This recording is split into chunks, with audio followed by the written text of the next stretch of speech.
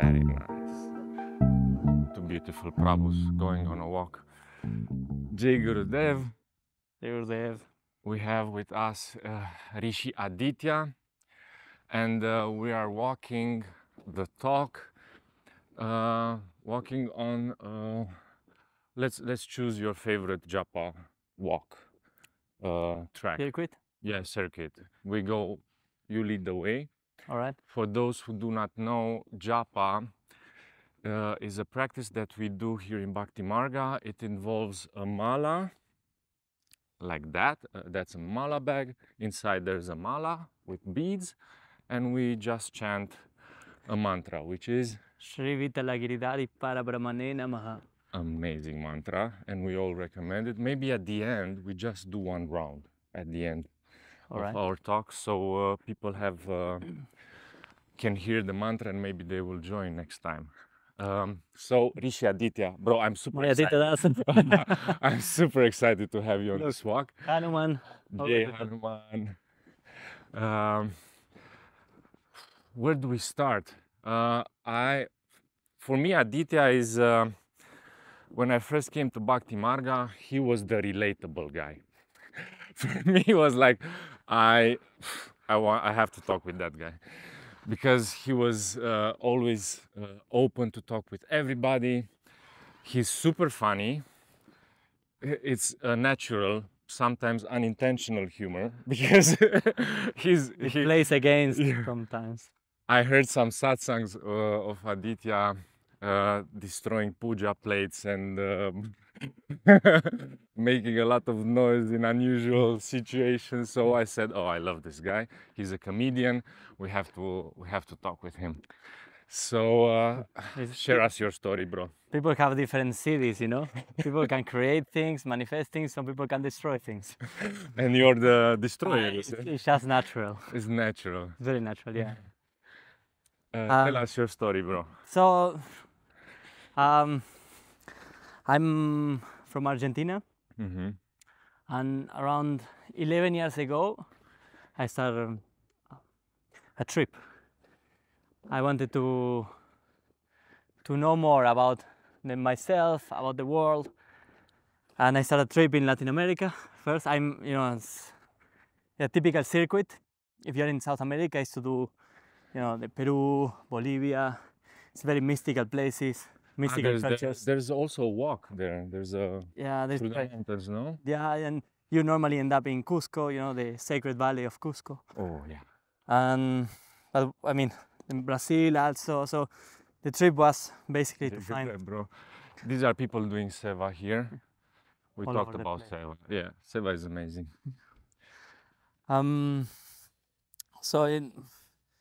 I started this trip basically because I broke with my ex-girlfriend, and that put in evidence that I was not taking care of myself, of my, let's say, inner relationship, my inner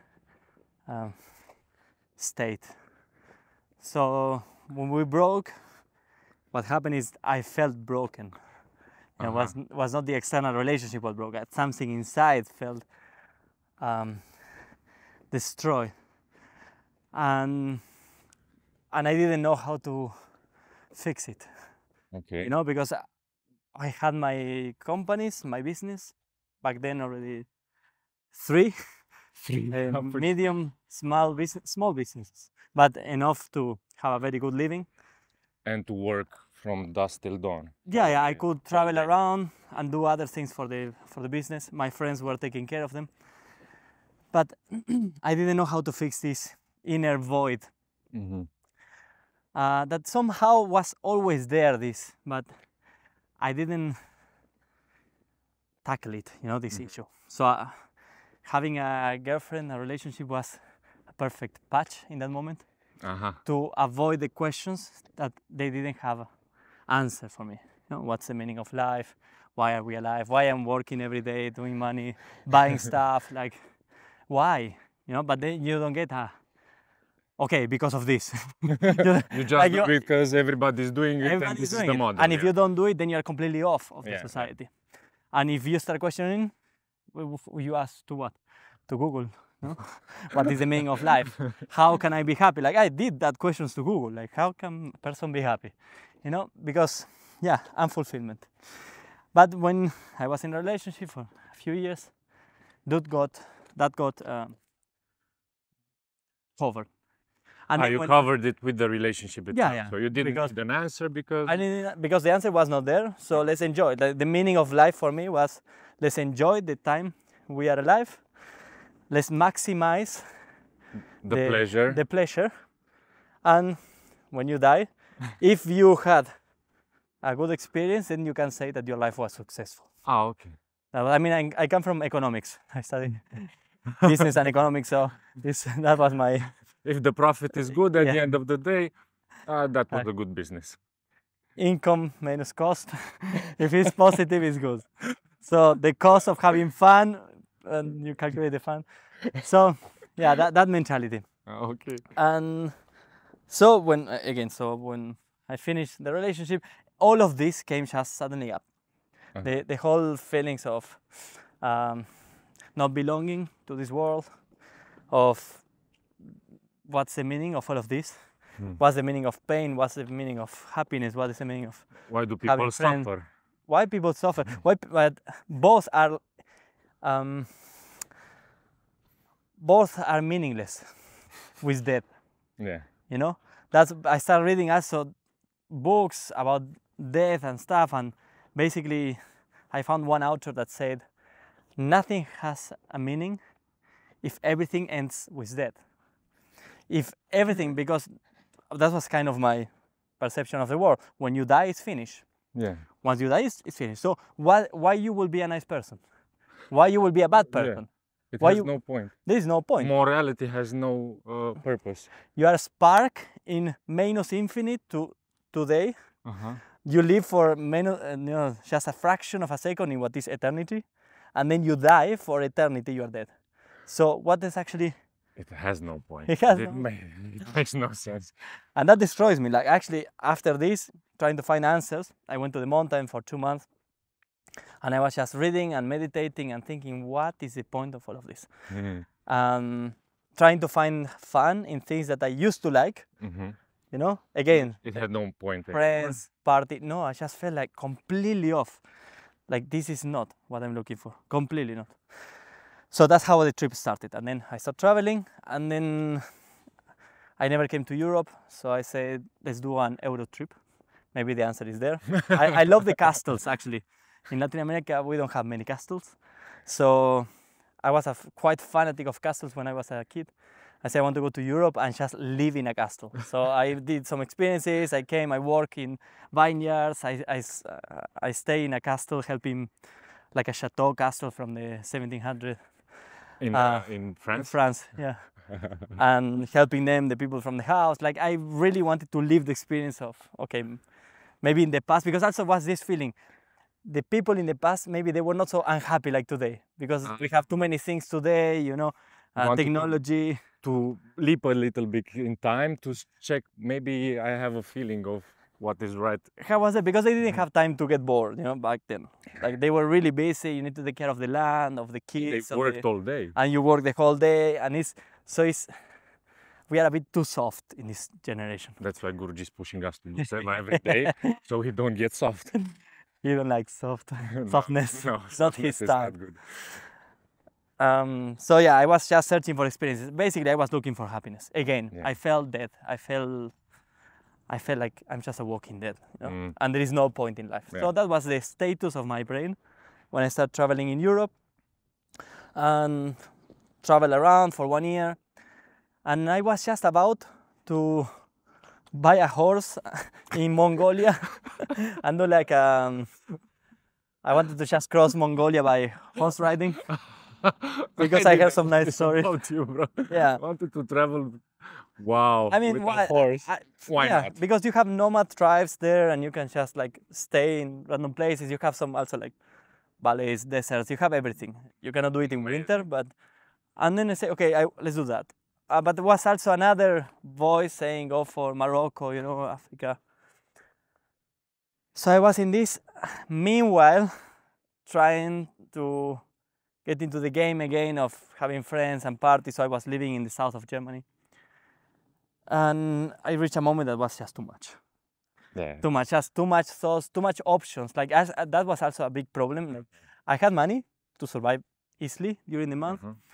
I have freedom, I have free time. So I was in the exactly cliche of what every person dreams with. Yeah. Normally, or you have money and you don't have time, Yeah. or you don't have money but you have a lot of time. No? So you had the perfect condition. Perfect conditions.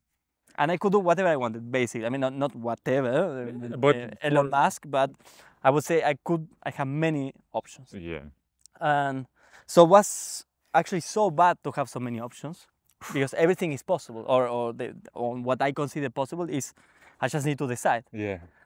And that lead to a stagnation, you know, just to stay in one place and just about a mental, how do you say, like a fantasy of what will be. Yeah. Okay. So you were having like projections.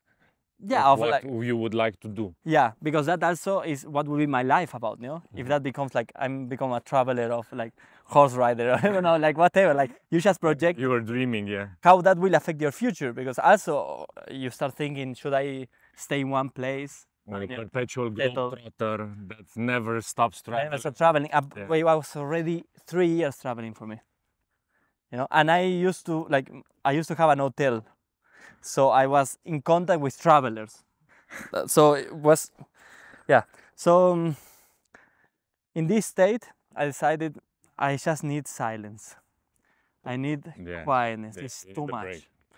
I don't want to speak with people. I don't want to see people. I don't want to drink. I need to be with myself a bit. And I went one day for the Black Forest in Freiburg. Mm. And I'm in the middle of the forest. I met this Indian guy, a random guy with a bicycle in a very rocky, full of roots, huge trees in the Black Forest. And it's this Indian dude there just walking with the bicycle alone. I myself alone, because was not many people walking. And we immediately cross side, and you feel like friendship. And I started talking with him. We did a picnic, and I asked him, like, what do you do?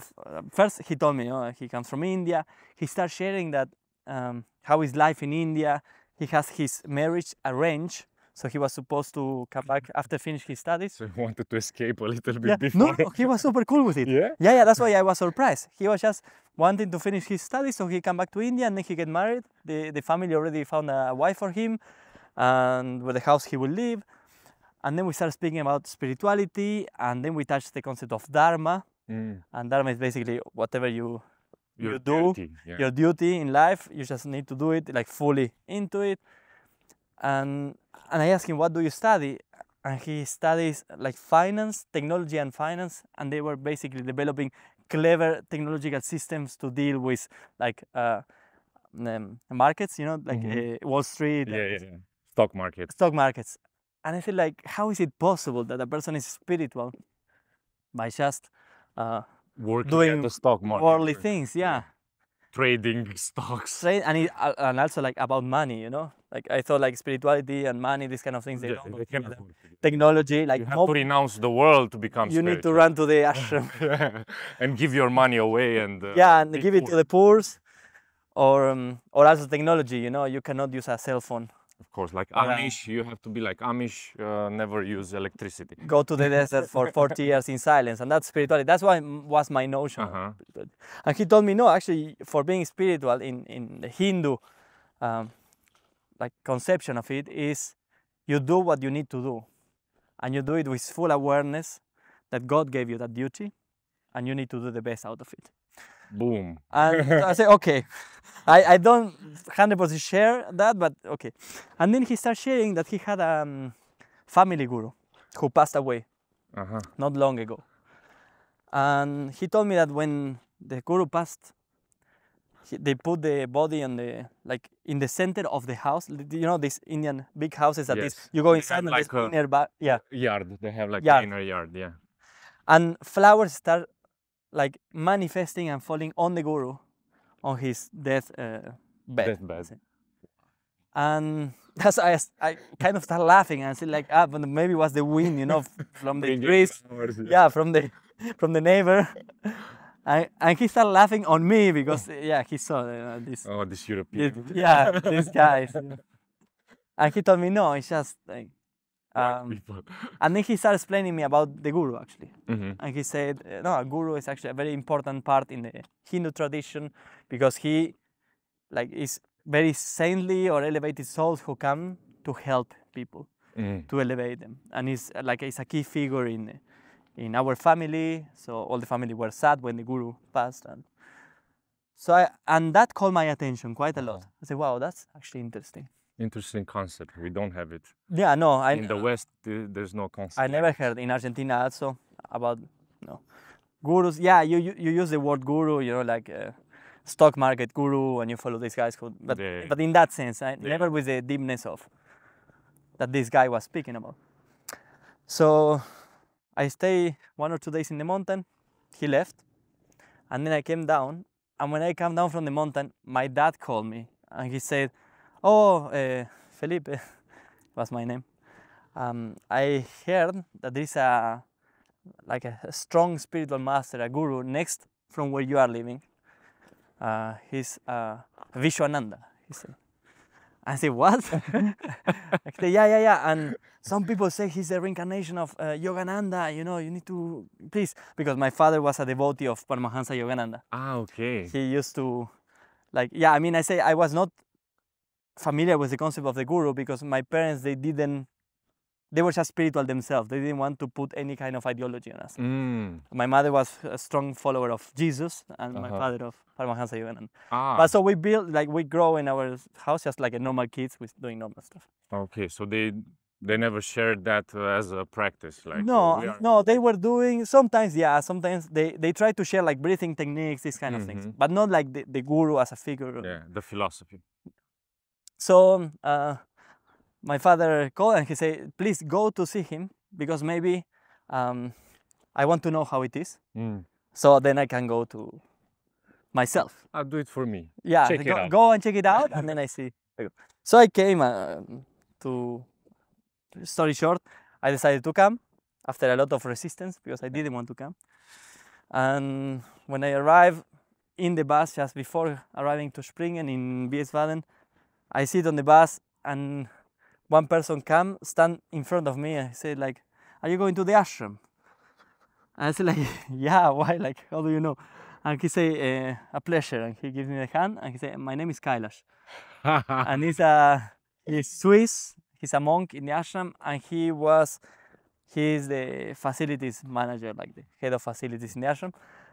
And he told me the guru is not yet in the ashram, but if you have free time, you can just come and you help us a bit on the.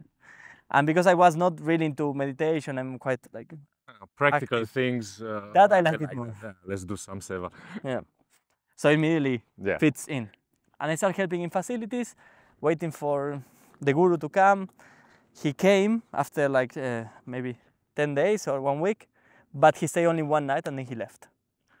And meanwhile, I was listening all the stories from the people, how amazing he is, the miracles, how challenging he is also. And so I was start building this idea of what Guruji is. Yeah. And you had an image in your head already. Yeah, of man, he's so amazing, because everybody, of course, they share the most amazing thing. Yeah. But Guruji is also he's everything, He also. So I was building all of this expectation of what is this guru about.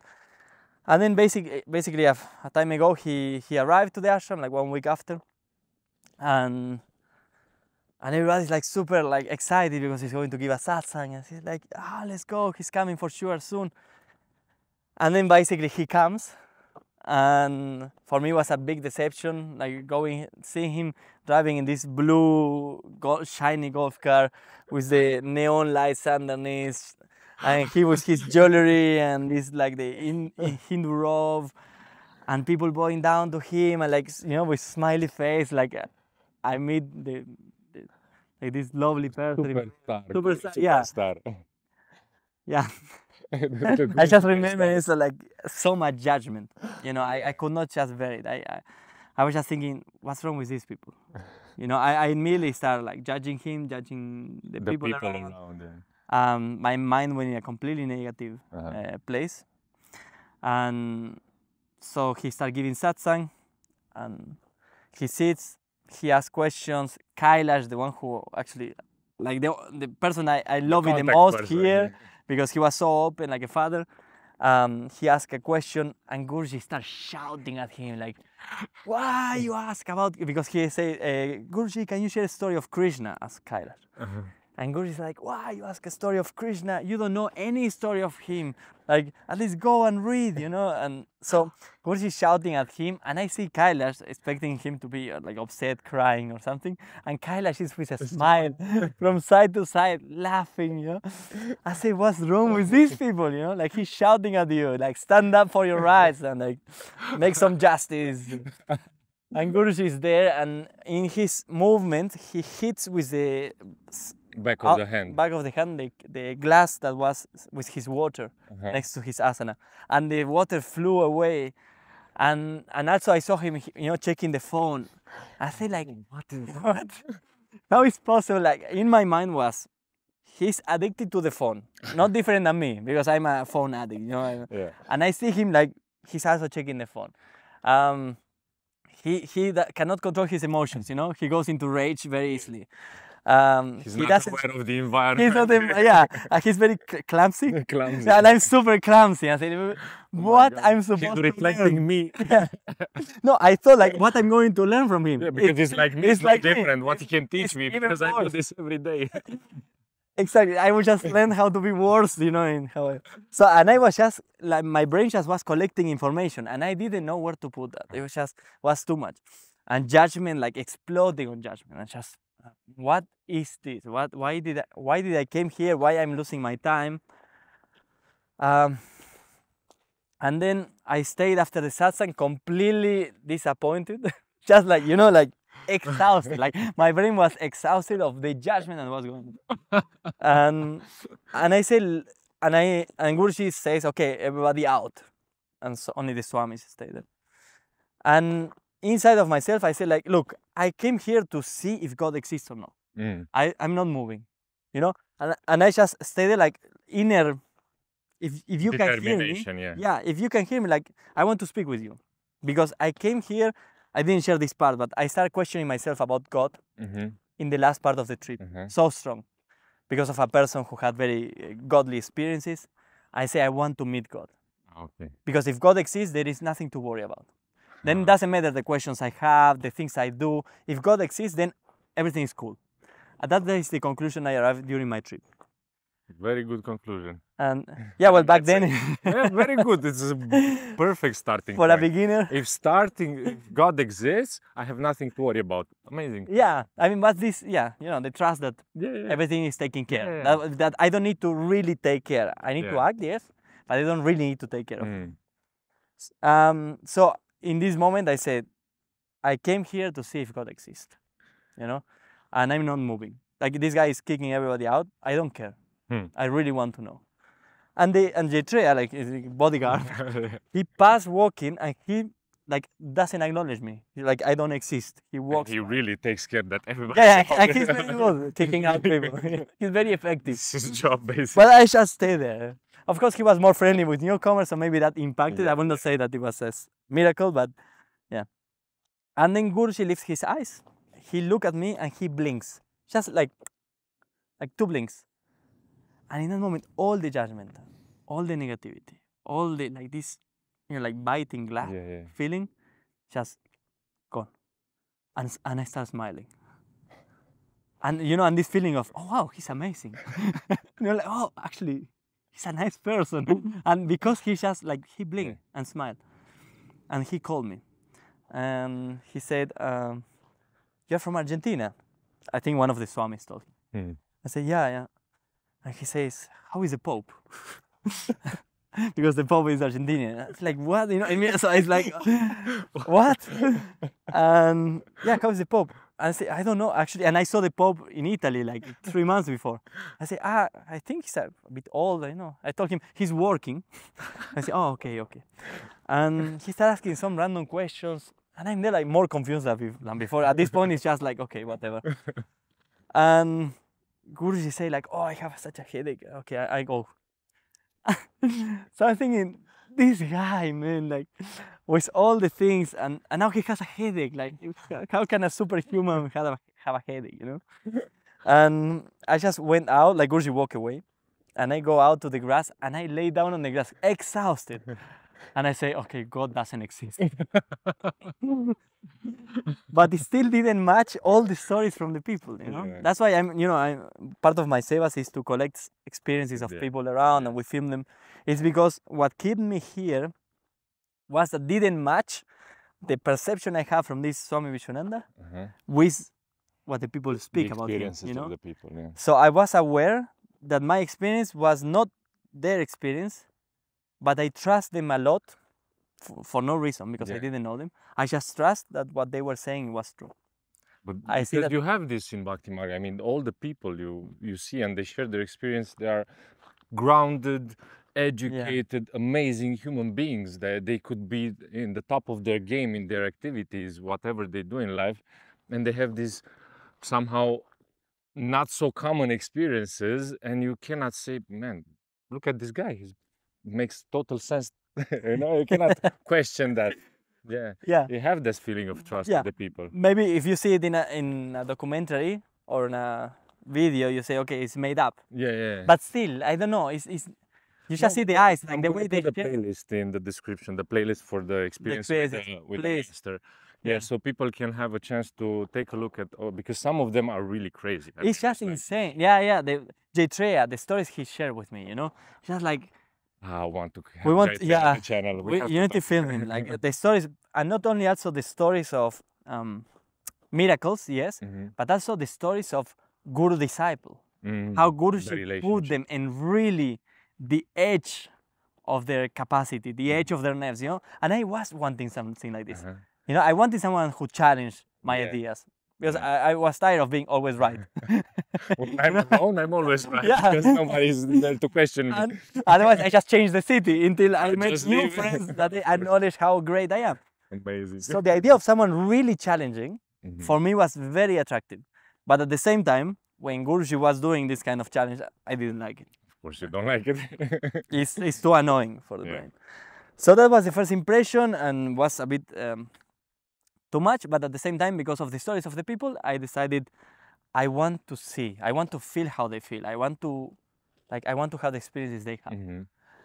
And so nothing else to do. Guruji was keep traveling in and out of the ashram.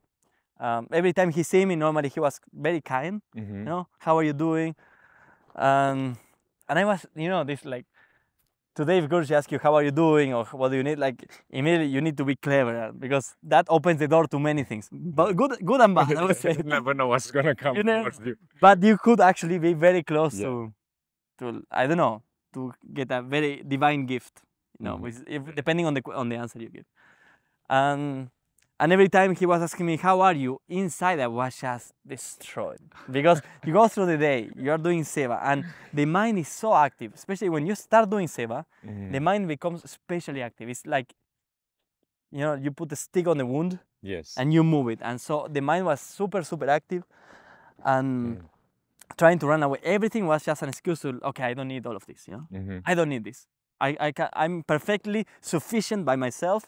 I don't need people to tell me what to do. I don't need to complain. I don't need, you know, I can have a peaceful, lovely life in Maya outside. And I don't need to deal with the blue pill, and I go back into the matrix. I know it's not real, this steak, but it tastes good. But it looks so amazing. That was the feeling. Give me back the blue pill. I don't like the red one anymore. And with time, I needed to come back to my country first, to Argentina, to fix my papers. And I wrote from Argentina a letter to Guruji. Thank you very much for everything, but I'm staying here. Thanks, but no thanks. I came back to Argentina, and my past was in a golden plate for me. All my ex-girlfriends writing to me, they wanted to see me. My friends, you know, like just, I don't know, golden plate. Completely. Just the perfect dream life. and I was already like 6 months living as a monk, let's say, Yeah, here. or 4 months. So when I came back, it became very, very challenging to come back to an ashram where the first supermarket is 3 kilometers away. It's in Germany and it's boring. You have nothing to go around for miles and miles. You can talk with the wild bears. Yeah, you have like bears and wolves and whatever, bunnies and deers. These are the parties. And the smiley bhaktas, you know, that's also the other thing. You have the bhaktas there. But you have the ashram, is amazing. So I wrote a letter to Guruji and said, Guruji, thank you very much. I appreciate what you have gave me, but I feel that I need to stay here, you know, completely driven by desire. Like I wanted to enjoy life, basically. Yeah. And I didn't have the number of Guruji, thank God. So I sent the letter to Swami Dhanamjay back then. He was the Swami who initiated me. Yeah. And thank God he just called me and he said, look, he gave you, because he invited you, he gave you an opportunity to have an experience of 1 year in the ashram. Just don't waste it. He was very to the point. Don't waste it. And I start thinking again, why I want to stay? Why do I don't want to go? Because was this alarm inside of my brain? Game over. You know? You will have to change. Yeah. Transformation starting. It's finished. No, it cannot go back. If this, yeah, I understand completely. You know, yeah. Yeah, I mean, you came also. Yeah, it's like, it's a trap, you know? This kind of feeling that you give up everything at the end of the day. You end up giving up everything. And I think this is the alarm that's triggering, because you know you have to give up stuff. Yeah. Material, relationship, whatever you have to give away to make more room for God. Otherwise, how can you? God is like quite big, you know. It is. It takes space. It takes space, and you need to give this space for Him. Yeah. Somehow also the patterns of the mind. Yeah. Because if I keep giving to the mind what the mind is constantly asking. Oh yeah. And it's like there is no opportunity to challenge what is beyond that, you know, behind the desire, behind this longing for material things, behind the friendships, behind the family. Like all of that is somehow a patch that I used to use for whenever I didn't feel fulfilled. You know, if I don't feel good, I go to see a friend, I go to speak with my mom, I go to the cinema. And I run away from that thing that is making me feel uncomfortable to look to. We're just filling the void, basically. Yes. And instead of going through it and like, okay, let's challenge things, yeah? Let's face it. Look at it. No, let's take some... let's take some ecstasy, let's drink a beer, smoke a joint, and we see what happens. We see later, exactly. See later. That was the thing, like, okay, we see later. So and then MJ told me, yeah, don't waste your chance. I said, okay, let's do it. 1 year. This could not be so bad. Yeah. Of course, inside of like, in the back of my head was, this is a trap. You know? If I go there, it's finished. Because also I feel very attracted to all of this, to the Hinduism, to the people. Of course, with challenges, but so I came back, and then Guruji was very, very open, let's say, and at the same time that he was very challenging, he was like a father.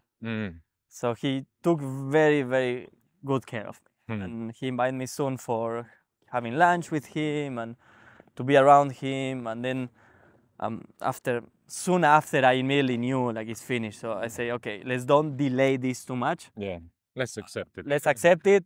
My life Make is the best of it. Yeah. Yeah. Let's go. Felt it. You just felt it. Yeah. I felt it's my path. Like, wow. I need to dive deep into it. Like, I want to become a monk. Which we call the monks here brahmacharis. Yeah. And basically, it's one of the vows that you are taking. It's of celibacy. Yes. So that was one of the things that you had to give away, basically. Well, that's those ex-girlfriends. Yes, but it's more in the mind also, you know. Yeah. It's because that's the external act, but it's what's going on in your brain, and you cannot hide the hypocrisy anymore. It's like when you become brahmachari, it's so obvious when you're being a hypocrite that you dislike yourself you know, like it's Yes. if in your brain you are like swallowing ideas, fantasies, or whatever, you cannot deal with that anymore. It's not only the acts in the exterior, it's just, and Guruji say, brahmachari is like the one who is constantly thinking in God. So the brahmacharya path, because it's not the brahmacharya path, Yeah, is also this, to finally be that person that is thinking constantly in God. Very beautiful. Yeah. And this is what I wanted. Honestly, I wanted, because I knew that desires bring me anxiety. I knew that the external things bring more pain in the end. And you had the opportunity to experience everything. I mean, and I experienced many things, and I knew always happiness followed by unhappiness. ice cream happiness, how Guruji puts it. Yeah. Exactly. Melts away. So you accepted to be a monk, basically. Yes, I accepted to be a monk, and then Guruji, I don't know why, but he invited me to serve him directly in India in his next trip. And so I say, cool, let's go on holidays, let's go to India with the Guru. And I have my first meeting with the people who used to serve Guruji. Yeah. And they give me like a set of rules for serving him. Like a useful rules. Yeah, manual. Like a manual. Handbook, the handbook of the proximity servant of Guruji. There is no book that can explain how to. Because, so the first rule was, Pankaj wrote it, he's serving Guruji since long time. Is don't take nothing personal. Don't take anything personal. Very good rule.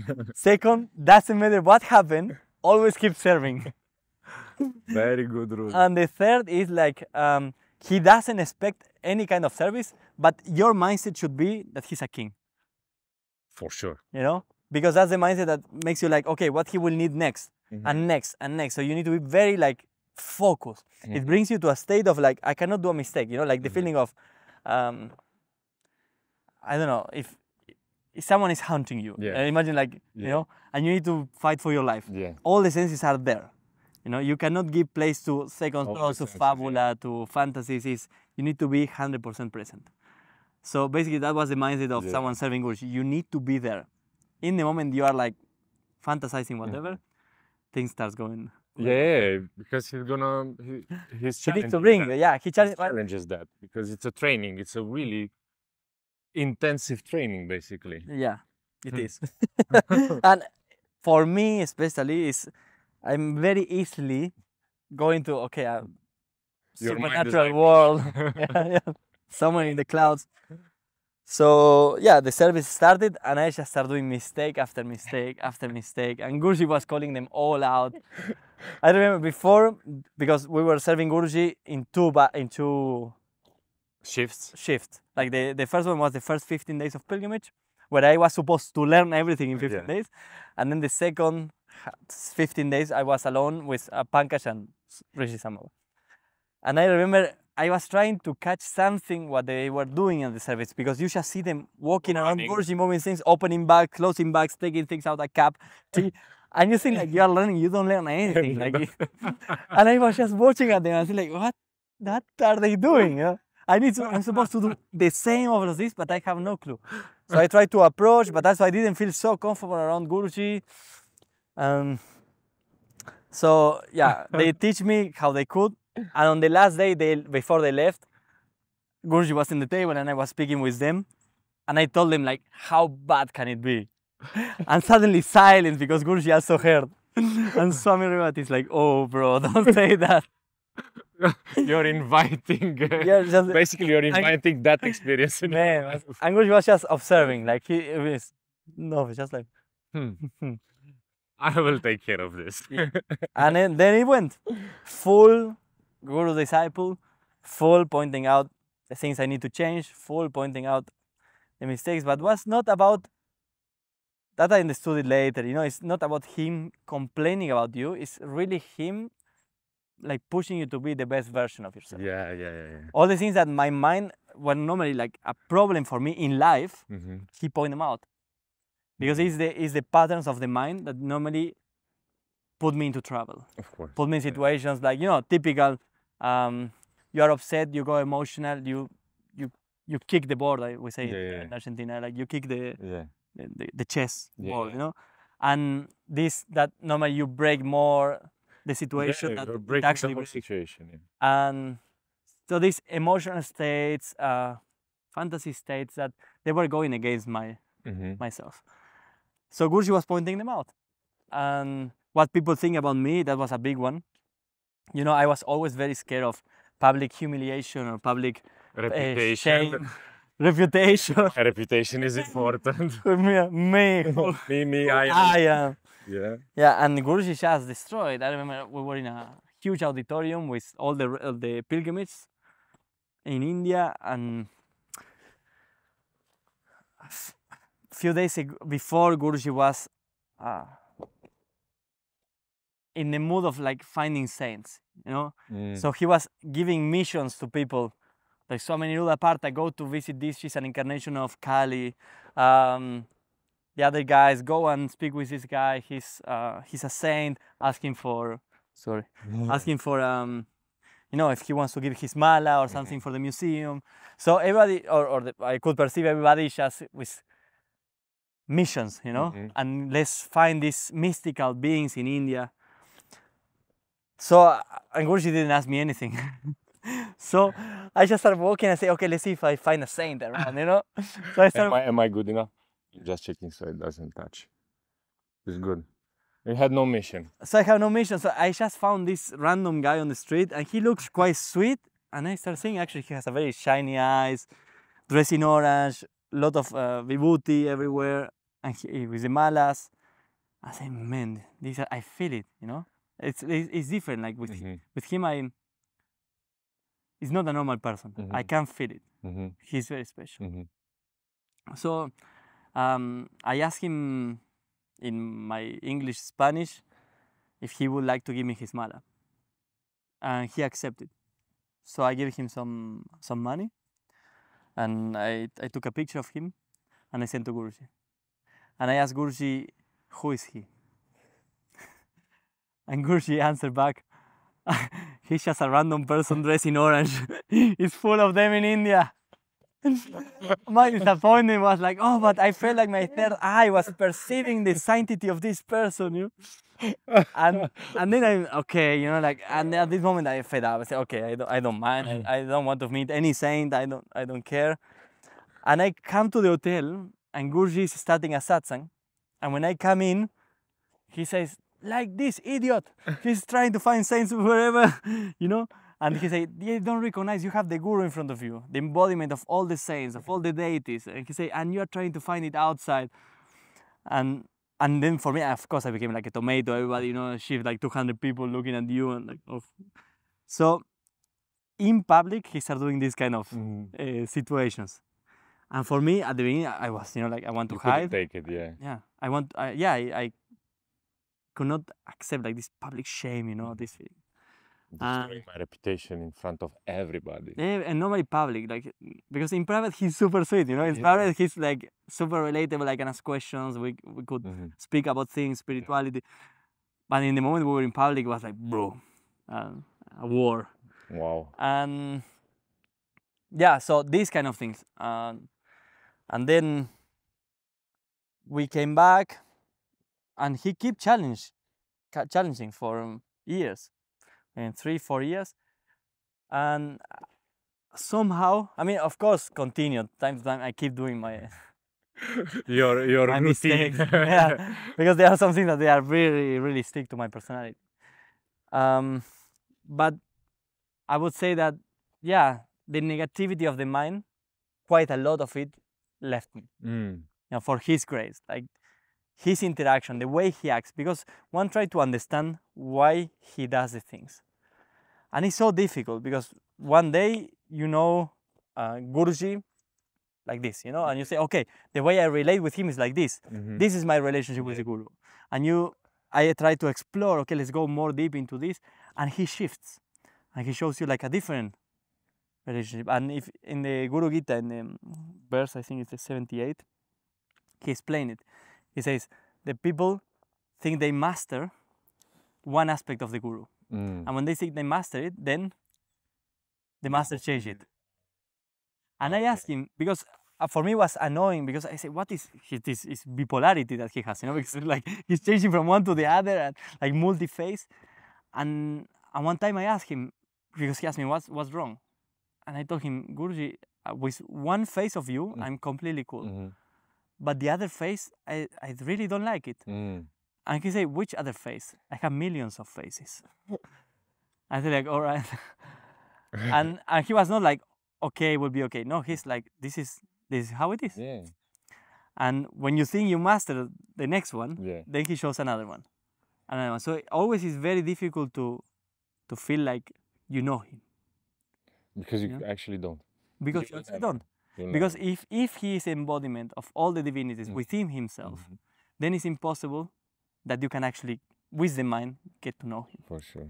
And he says in the next verse, in the same Guru Gita, this is how the Guru reveals God to you.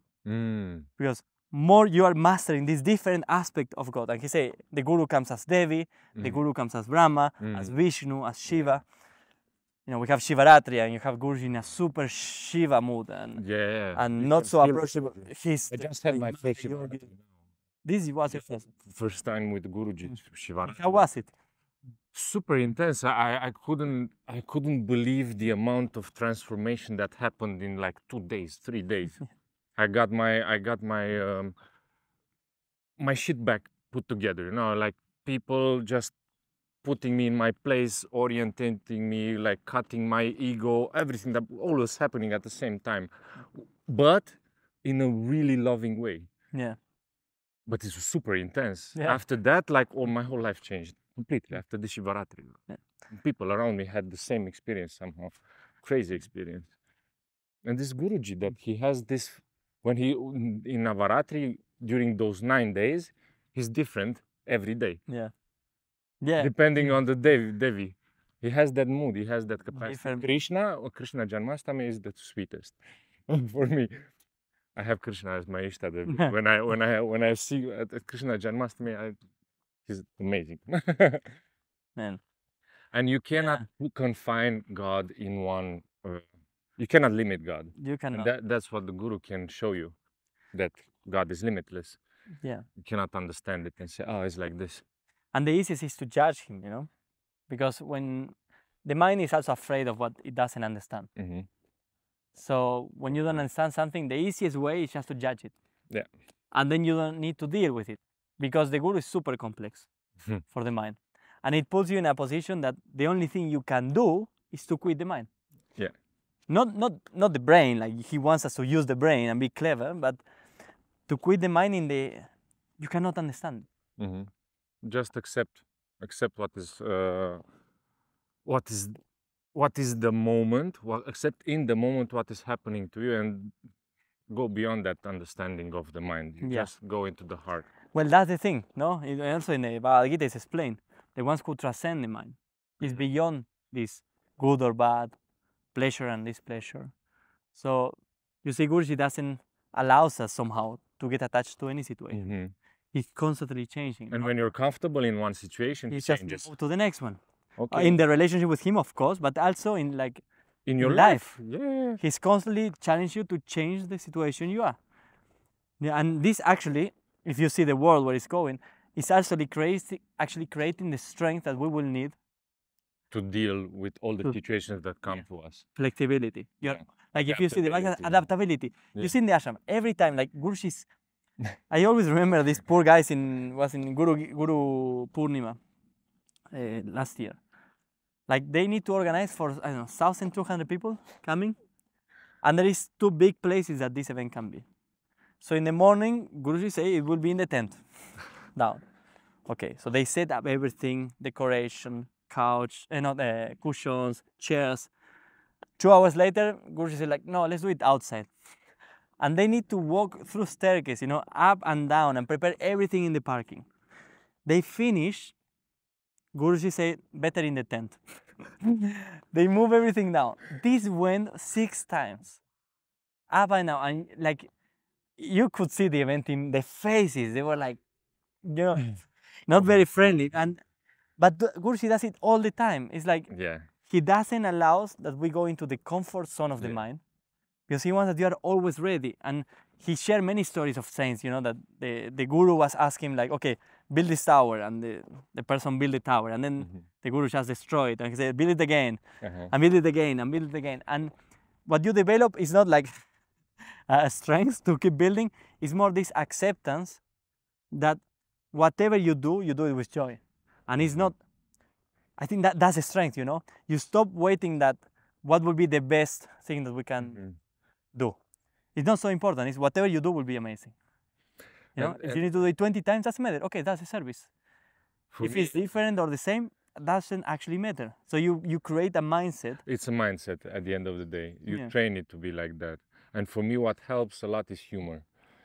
Because I had that experience, I don't know, last year when Guruji wanted to give a darshan outside, and we prepared everything outside, and there was a miscommunication which asana should we put for Guruji, the one in the tent or the one in the light hall. And in the tent there was another event. Afterwards there was a conference, a Swami was having a talk. So we started this game of take the asana from the tent, put it outside, no, put it back in the tent, take the one from the light hall. And it was like, we did like 5 times. And the guys who were doing this, we were like 5 guys doing this. At one point, we just started laughing and we just started singing. And we were on the back of the truck. We are moving Guruji's asana, da, da, da, da. We started singing mantras, and it was such an... Because just having the opportunity to do it, it didn't even matter if we had to do it another 10 times, because we started laughing about it, making jokes, and we said, okay, this is what we have to do, we just do it. If we have to do this all day until Guruji comes, we just move this asana all day. Started sharing with people, making other people laugh about it. And at the end of the day, it was a great experience. If we would have gone into the other side of, are we doing this? Was this lack of professionalism, you know? Where's the communication? Why you cannot plan properly? Yeah. You can go in that mood, or you can go in the other mood and just enjoy it, you know? Which I always love, tackling spirituality with humor. I think it's because Guruji has it. He's more healthy. Yeah, well, he is. Guruji is always in that mood somehow. He's always mischievous. He always plans something. He's always trying to get that humor out of it. Yeah, and also he knows the reactions we will have. That's why he puts the test, you know, or these situations. Yeah, and it's true, like all of these situations are actually opportunities to grow. That's how I see it, and I'm quite similar than you. But still, after many times, you also start getting upset. You know, it's like because he's pushing the boundary. Yeah, because you try to laugh, so okay, you're laughing, okay. Exactly. It's limit up, you know, until you crack. Yeah, and then let go. Yes, because in the end, it's about that also. It's just like pushing it on, doing the best all the time you can. For what? For the welfare of the world. And it's also that test comes over and over again, and sometimes. There was a beautiful satsang that Swami Revati had in Elmira, and he said that he received the test multiple times. And he passed the test, I think, the second time, and it kept on coming back and kept on coming back. And at one point he asked Guruji, yeah, Guruji, but I feel like I'm passing the test, but it keeps on coming back, and I question if I'm really passing the test at the end of the day. He said, no, you learned the test. You passed the test the second time. Okay, but why is it coming back? Because you're so used to fail that I want to reinforce the habit of passing, of succeeding, you know? Because we are lives and lives and lives, we try to, maybe we went on the spiritual path, and maybe we also had other experiences to get us to God, but we kept on failing for different reasons. Now he's just reinforcing, okay, you learn how to be successful on the spiritual path. And that's why he's pushing the boundary and giving so many tests. Yeah, he's shaping us. That's the feeling. He's shaping, like a carpenter. He has a piece of wood and he's there. Chiseling. Pok, pok, taking away everything that's not necessary. Yeah, but then also you have the factor that you can start doubting, you know? And you can say, why I'm doing all of this? Because it puts you in those situations. When after a while, the faith may disappear, you know, because the faith is tested. Mm. And what he wants is people that is constantly faithful of God. Doesn't matter the circumstances outside. Mm. So he created scenarios that where the faith is tested, and then you say, why I'm doing all of this? Mm. And then I think is the most difficult point for people in the past is when you see them with the long face, because then you lose the meaning. They go through the process, and the process never ends, and you're like, because you need to change. It's not that Guruji needs to do something. No, Guruji said, like, in the moment you change, I change. Yeah, and I had this experience. Like, I'm so happy that I had this experience also at one point, because at first, like you said about the king, this is how I saw him for the first year, I think, and I was quite distant because of this relationship that I had inside. You know, I was quite distant from him because he was somewhere really, really high, and I was hiding from him somehow. You know, I was like, the king is coming, I have to hide, you know. And I'm not worthy enough.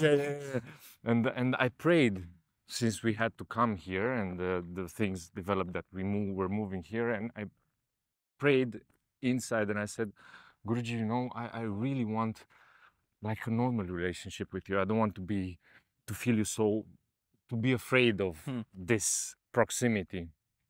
And he helped me with that in an instant. You know, he reflected back that longing, and he just came naturally to me. At one day I was in the parking lot, I was alone, somehow it happened. He was just coming down, and he was like, hey, how are you? And I was like, oh, okay. I'm fine, Guruji. I heard you do massages. Yes, Guruji. They say you're really good. I don't know, Guruji. He is good. He's very good. No, I it in the camera. He's very good doing massage. Yeah, I enjoy it. Let's say I enjoy doing this because it's really beautiful to serve this way. And he said, maybe you do a massage to me one day. And I said, Guruji, whenever you want. And this is how the new relationship began, when he was, and now from the king he became a father, you know. And I feel him in this relationship, and I'm so grateful that I had the experience, or that I heard that he reflects how you approach him, he will approach you. And we have that in Bhagavad Gita. Krishna says that. Yeah. However, 4:11. Yeah. However you approach God, he will reciprocate that. You know? And it's and it's a big thing. I mean, that's also the main reason why Gurus is also widely criticized by people. Yeah. Because if you just take him as a cheater, he will reflect back. Yeah. He's the perfect mirror. Yeah. He's the perfect mirror. And because he's not also attached to anything. He doesn't care about his reputation. No. He will do what he needs to do for help you to grow. Yeah. And he's a perfect mirror for judging. Like you see it. But then you need to stay around, and you also need to like give the benefit of the doubt, because he normally gives both. You know? He gives you 9 reasons to judge or to doubt, but one that if you hold into that, there is no way all the negativity can take it on. And then you have the opportunity to decide. You know? Or you focus on negativity or on the positive. And that is a huge learning that Guru is giving us, you know, because he's training us to always focus in the positive things. Otherwise you go down, and you are aware of that. So this is for me, like the main transformation that Guru did in my life is he gave me the capacity first to focus in the positive things. And now that like what I'm really trying to do is to overcome that positive, negative, and just trying to be above that state. You know, because still the preference for positive thought versus negative thought, I really would like to be free of that. To be in that equanimity state. Yeah. Where it doesn't matter what's the outside circumstance. It's all God's will, you know, and really live it like that, accept it like that. Yeah, that's the state I'm right now. Like we like to love whatever state I come with. But I like what you said about the prayer, because to do the right prayer, you know, you ask for him like the proximity, or like, not the proximity, but like the relationship to feel more close. You know? And this you can also do it with the deities, like the way you relate with him in the altar, the way you relate with him in the temple, inside of him, how you speak to him. Because if you see the Bhaktas, normally we share our life with Guruji, despite Guruji not being physically there. You go through things, you say, oh, Guruji, again this, you know, you complain to him, Like if he would It's be walking Guruji. next to you. Guruji did this. Yeah, why Guruji put me again in the same situation? Nobody blame it on complaining. him. Yeah, we always blame on him, always. He's the scapegoat. Yeah, and now when something goes good, I'm so amazing. Exactly. Look what I did. Exactly. Exactly. Yeah, so I see that a very nice prayer that you did is to ask him for that communion, relationship, more close to him. Because this, I experienced many times doing prayers here. Like the first time I came, the first time I prayed was during the Lakshmi Yagna, a few weeks after I came. And I was, back then smoking, drinking, eating meat. And Guruji told me, you can come to the Yagna with the residents. And when I was going, someone told me, to Ma, you can ask her whatever you want. She will fulfill it. Like she's the mother, she's the loving, caring mother. And I asked, please allow me to stop smoking, drinking, and eating meat. Yeah, I'm just like, I don't want it anymore. I wanted to stop for years, but for 10 years I could not. Meat since I'm young, cigarettes since 10 years back then, alcohol almost the same. And from one day to the other, gone. You just took it away. One time, I asked so many stupid things. Like one time I asked for a computer because I wanted to study.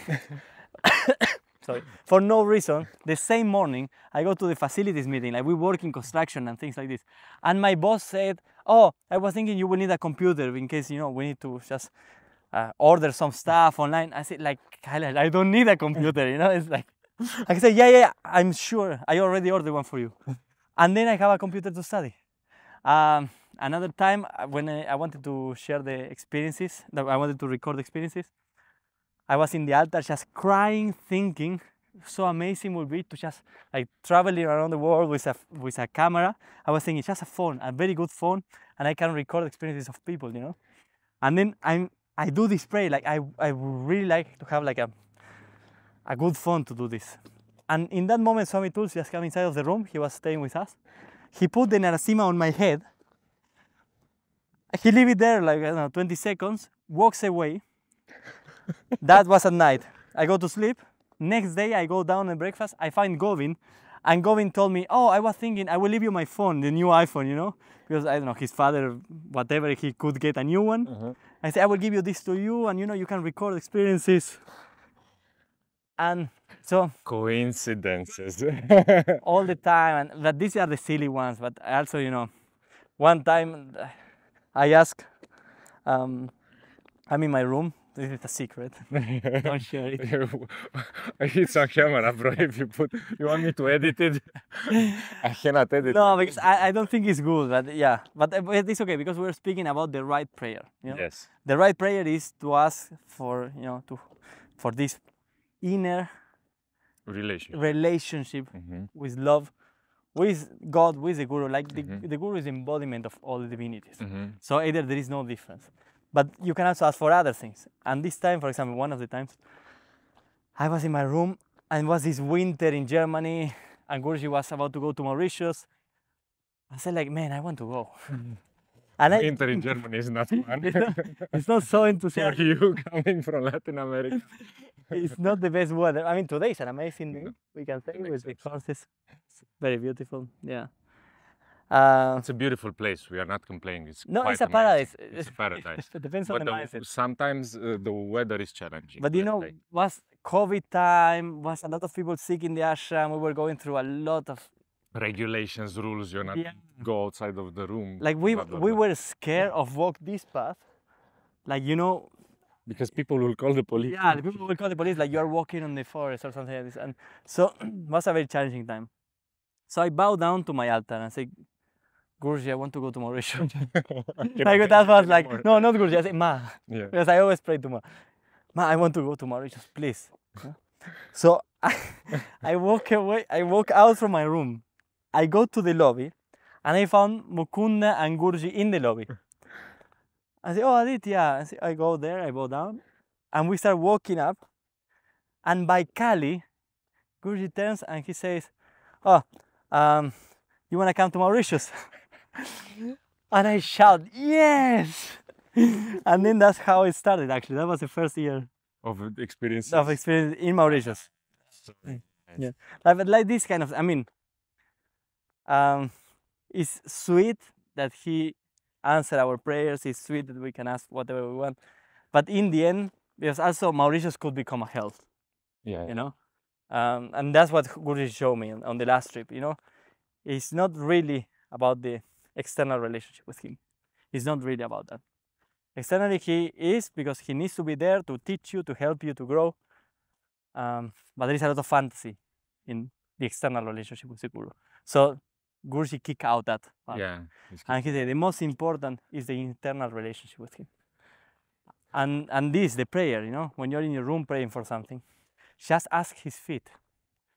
That's the only thing, as weird as it looks like, just ask his feet. Ask for the feet of God. I want to clarify a little bit this prayer thing, because one might say, oh, okay, man, but these can be coincidences. This can be he heard from someone, and how I experienced the prayer. I was, before even meeting Guruji, I had a really problem with addiction. I was in being an actor, you know, being an artist, you're exposed to the whole menu. You can be creative if you are high, if you have to be sad, you have to be suffering to be a creator, you know. And I had this is something that I tackled many years, this addiction. I couldn't get away from it. And it became at one point unbearable, because my wife is my best friend. She's literally my best friend, and this is how we got together. So we were together for so many years. We are shiny, happy, positive people, but we ended up in 1 year of clouded relationship, because my addiction was taking over, and I couldn't. She was not saying anything. She's an amazing person. She's always supporting, but I felt on the inside things were drifting apart. And when I saw that I have to choose between my wife and my addiction, I said, this is the end game. If I was not strong enough to do it. So I was in that point, and I said, God, please, I beg you, please help me with this, because I cannot do it by myself. I cannot do it by myself. It was, I think, one of the rare times when I prayed from the heart. And then, long story short, I ended up doing Atma Kriya Yoga. That's when I felt the grace of the masters. And then I ended up coming to the ashram. This is a crazy story, by the way. I should share it sometime with you. And I have my first darshan. And a lot of things happen when I come here. He literally cracks my mind. He destroys me completely. And when I come back, my wife says, you're different. And I said, some crazy shit happened there. And I wanted to go in my room where I had all my stuff. And I said, I have to waste my brain, because I cannot make any sense of what happened there. And I open all the stuff, and I smell, and I try to do something, and I'm like, I don't feel it, man. You mean like the... Yeah, to roll a joint, and I don't feel it anymore. And I was like completely shocked, because I was like Pavlov's dog. I could only think about it, and I would... Yeah. And I was, oh my God, I don't feel it. And I throw everything away. And from that day, I never touched anything. Alcohol, drugs, cigarettes, nothing. He just took away the addiction, bro. And that for me was like, he answered a prayer that I had before even meeting him. And Yeah, I never asked you don't need this. Yeah, but this is the power of the prayer. And I was wondering, if he answers the prayer I was doing to God, what's his access? Yeah. Who is this guy, bro? If he answers the prayer that I never told anyone, bro, about this prayer. Yeah. Nobody knew, and he knew it, and he took it away. This was his grace. Yeah, and why he does it, not why he needs to do it. Like, honestly, like, if you think, would you incarnate again for someone that you don't know and spend your life just trying to help that person? And this again, another life, just some random person from the village you never, or even someone you don't even like, and you incarnate again and again, like His mercy. You know, imagine life after life, coming and trying to help us to discover this something bigger, and the soul, God. Like, He's just amazing. He took all of this. We say, oh yeah, He just prayed for me, or He took it, but you know, like behind the addictions, all the samskaras, all the karma that is all the lives in which you tried to do it and you couldn't. Yeah, but I mean the weight of that, and then that the guru is, he make it look easier. You know, it's like when you see a professional tennis player, you know, and they make it look easy. I can do that. Yeah, I can do it. But then the guru does it, and it looks easy. He just remove, like Mahaswana, that's also his story is public. Yeah. When he said, Guruji just like, you don't need this anymore, you know, and he just remove it. Yeah. And the pain the guru needs to go through it, because he took upon himself, you know, all of these things, and it's just amazing that he, life after life, he's just as a sacrificial lamb. You know, he just come and sacrifice himself for everybody, and that's the sad part, is that if you don't understand it, or if you don't feel it, and you don't give it a benefit of the doubt to just try to go deeper, you just judge. But the mercy of the guru is that even if you judge him, he is helping you in that moment because you focus on him. Yes. I always share the story of Swami Pepe when he was in the airport with Guruji, and there are these 4 business guys standing there. Yes. You know, like talking like this. Yeah. With the suitcases. Yeah, suitcases. And Guruji just walk in the middle of them, kind of like bumping into them, and cross in the middle. And they were like completely mesmerized, like why did that happen? You know, why this guy just crossed in the middle of all of us? And so Pepe asked Guruji, why did you do that, Guruji? And he said, in this life, this is the only opportunity they have to focus in God. You know, like the master will do anything just to catch you, because that would be a transformation. That would be a transformation point for you. Yeah. The life of those guys will not be the same. Exactly. Yeah, it's planting a seed. Maybe not in this life, but in the next life, for the next life. And you see, like all the interactions with Guruji in our life that didn't make sense. Yeah. But look, if you look back, the kind of life you have now, you know, the kind of awareness of life, like the inner joy. Oh, I cannot imagine my life before. I cannot go back. I'm like, what was that? Yeah. I'm grateful for all the experience. I don't want to be misunderstood. I'm grateful for all the experiences. This is the call of duty. The call of the wife. I'm gonna call you back if you see this video. Honey, I'm calling you back. I'm just wrapping it up. The seed that he's planting is you will never find out when it will bloom, and he's doing it for everybody. I mean, thousands of people have took darshan from him until now, and even the people from the airport. Imagine, all the airports that he traveled, walking on the street. Yeah, or even like, also whatever, you know, nothing is random what he does. No. I remember in Brazil when we met your first guest of this was Govind. Yes. He shared how he met Guruji? I don't think so. No, he didn't. It's recorded somewhere else, but basically, he went to Brazil to get inspired to do a script, because he's a cinema director, a script about a love story. And in the moment he arrived to Brazil, he met Swami Sridhar team back then. They share some...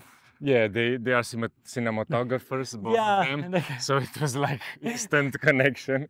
Immediately, and of all the from people America. In the world, and because he asked him, like, do you know where I can buy a SIM card? You know? And this started the conversation. And then he said, my guru is coming tomorrow. You may want to meet him. And then Govind said yes. So he waited next day, and in the moment Guruji came out from the plane, he checked the hand of Govind and give him the bag. So Govind started carrying Guruji's bag, walking towards the next flight. And then he's there like, what should I do? And Guruji invites him to come along. So he was supposed to go to Rio de Janeiro to get inspired to write this, and suddenly He Guruji ended crossed up his following life, Guruji. and now resident in Shupinanilaya since 2 years. And that's the thing, you know, Guruji is not randomly in that airport Yeah. at that time meeting this person. He's just like going around the world and doing all Fisherman what he of- does. Yeah. I mean, it's crazy to believe, but it is. Wow, bro, this was an amazing journey. I feel like we could do another one to share some more stories, because we just touched upon a few, and you have some, I'm sure, crazy experience that we could share. I don't know what time is it. We are here. We made the full circle. This was a beautiful parikrama. Yeah. You have a meeting like in 8 minutes. In 8 minutes, yeah. Seva. Seva, tell us a little bit about what seva means and what's the purpose of seva. This was something at the core of the mission. Selfless service, seva. What does seva mean for you? Well, it's Because I know you're addicted to seva. yeah. This is one of your addictions, is seva. Seva alcoholic. Seva code. Well, yes, it is, but there's no difference between life as seva and seva for me. It's just seva. That's life. Life is service. Service is life. So, and when somehow I accept it and I jump into it, okay, life is about service. Let's serve. So I try that everything that I'm doing is with the spirit of service. And that's it. Beautiful. And then joy comes within, and purpose and understanding. It's just all the And secrets. transformation. Everything. Look in the read the Guru Gita. You have from verses 60 to 80, 60 to 80. and you will see the grace of service.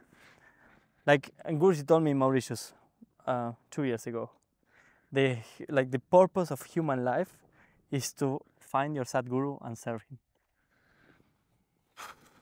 Where are we, Rishi? We are buying stuff because we are going to Argentina in 4 days, and I'm taking things for the devotees there, for the Bhakti Shop. And this is the Bhakti Shop. Wow. Yes. You're making supplies? Some of them.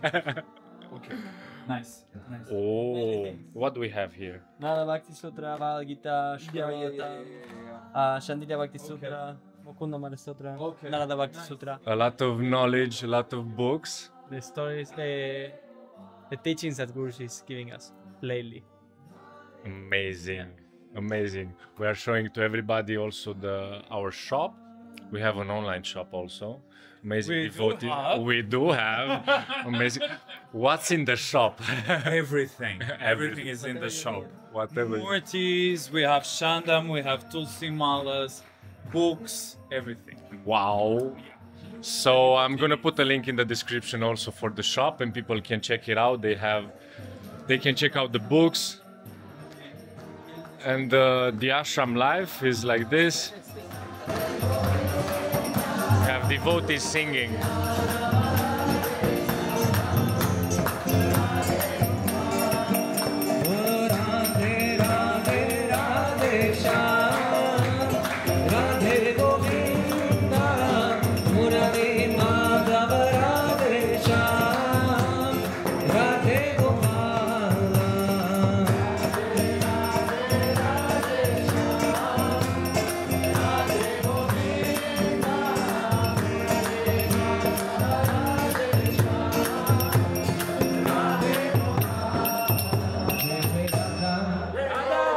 Jai Radha, Jai Jai Radha Ramana Hari Bol. Jai Jai Radha Ramana Hari Bol. Jai Jai Radha Ramana Hari Bol. Jai Jai Radha Ramana Hari Bol. Jai Jai Radha Ramana Hari Bol. Jai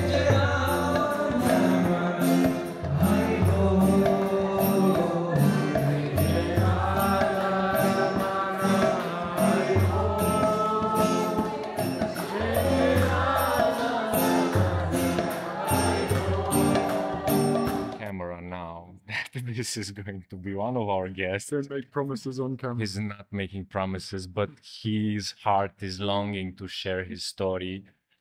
And I know that you want to have a conversation about your journey and to share. I'm happy. I wouldn't go to that. I would say I am happy to share with you my conversation and my journey. Okay, brother. I am really looking forward for that walk. Okay. When Just we have to pray for him to finish his seva. I'm writing a great text. It's like a shastra, like a scripture of the annual report. It's not the most difficult one. But yeah, Dantatas is going to be with us. Okay. I can hardly wait. Amen. Amen.